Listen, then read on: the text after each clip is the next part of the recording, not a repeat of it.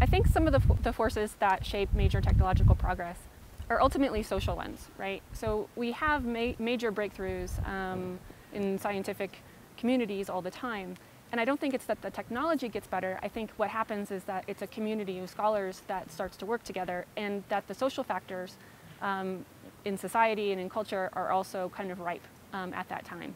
So you can think about this like whether or not communities are open to using smartphones versus using landlines.